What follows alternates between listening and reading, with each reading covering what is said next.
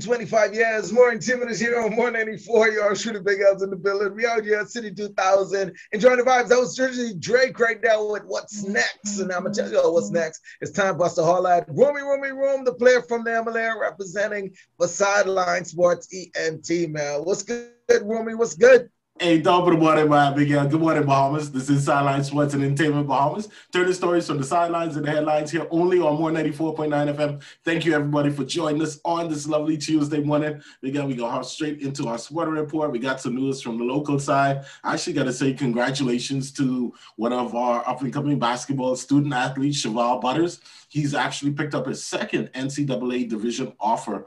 And hopefully, again, Texas Rio Grande Valley Vaqueros has been the latest offer. And hopefully we'll have another Bahamian student athlete in the collegiate basketball ranks.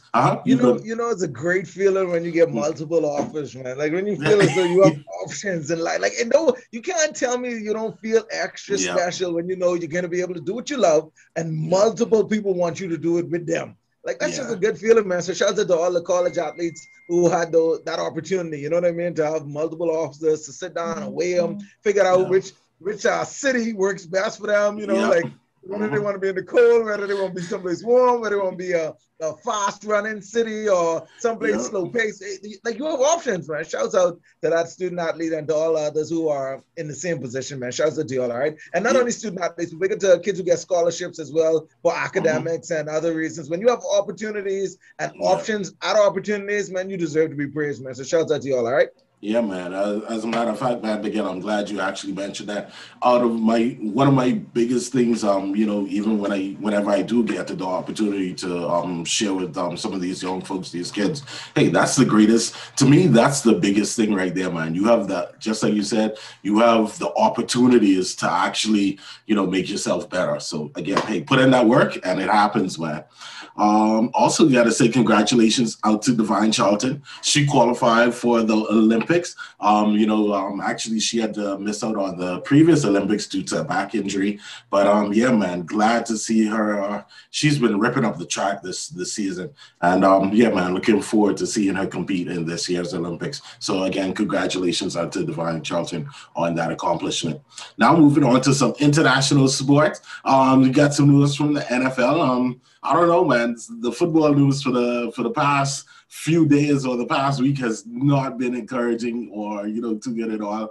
But the former Kansas City Chiefs assistant Britt Reid, he's actually the son of Coach Andy Reid.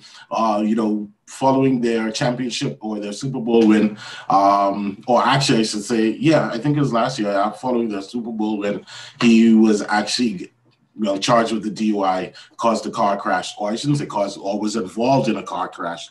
Unfortunately, a child was involved, and that child will be suffering lifelong brain injuries and may never ever talk again. So, of course, charges have been filed against him. And, of course, the prosecutors, I can't blame them. They are looking to push for the maximum penalty, which I think it can be up to 7 years imprisonment.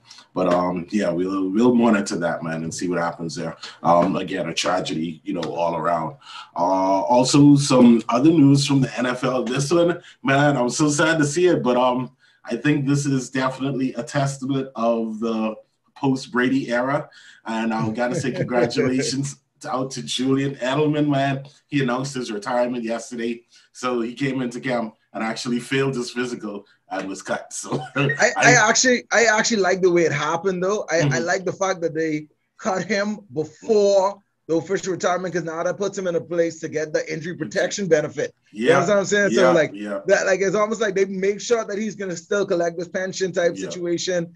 Now, mind you, he's made a lot of money in the NFL over the last few years, but still, even that extra money is still a good thing. So I like the way they did it, even though there was a whole lot of uproar when the information first broke that he would be let go from the team. Like, I was like, but then as you saw it play out, you realized, okay, they did handle this in a pretty good way, man. And his retirement video, I'll tell you the truth, I got chills, bro. I got chills, man. I watched it and I was like, another one on. Yeah. It's like an anti-era for real, man. But shouts out to Julian Edelman. He meant a lot to the Patriots organization, to the NFL as a whole. You know, his size and what he was able to do as a receiver just made a lot of people feel as though like, yo, like anyone can do it. And then that the fact that he had that quarterback ability too as well, with that amazing play that we'll never forget between him and Brady. And you know, it just he was a part of a lot of history. Yeah, so man, shout out to Julian Edelman, man. For sure. As a matter of fact, Tom Brady gave a big shout out to him. He's like, hey, you know, whenever he was down and out,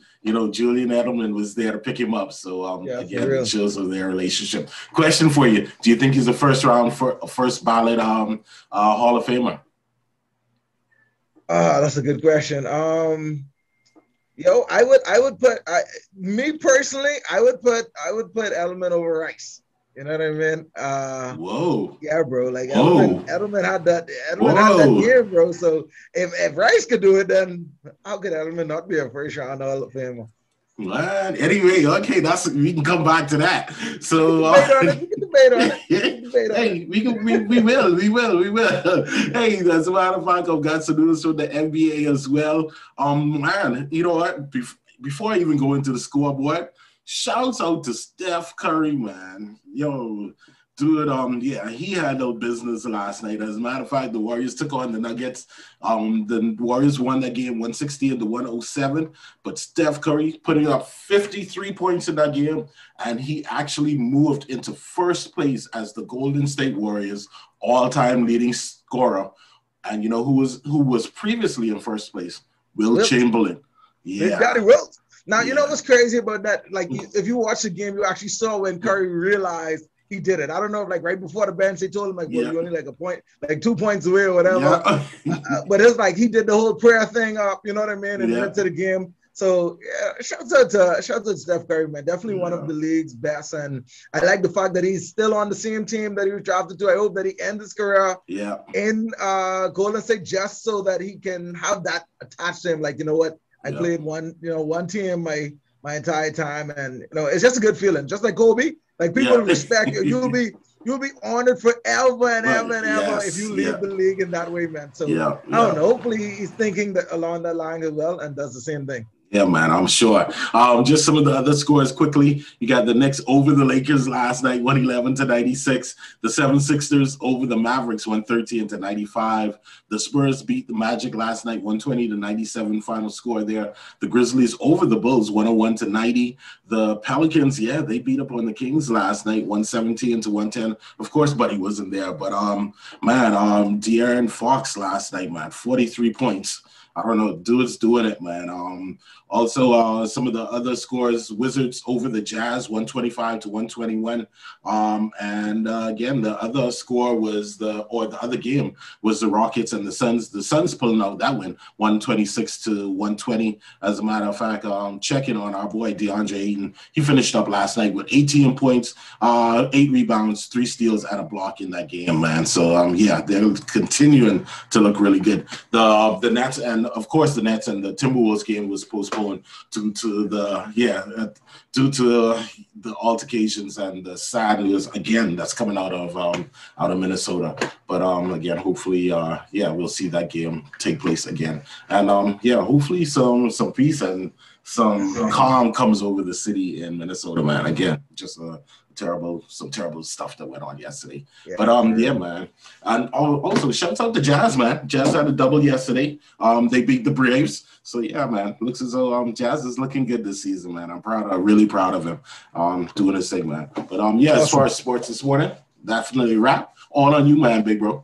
All right, ladies and gentlemen, y'all know what it is. That's our Sideline Sport Report. Jerome representing, and of course, I'm going to be in the company straight through until 10 o'clock, so we're not done this yet. I want to blaze out some more of the best music on the planet for you, like this one. You hear it playing in the background just now, man. It's Mooski. This is Track Star. She's a runner. Ladies and gentlemen, good morning.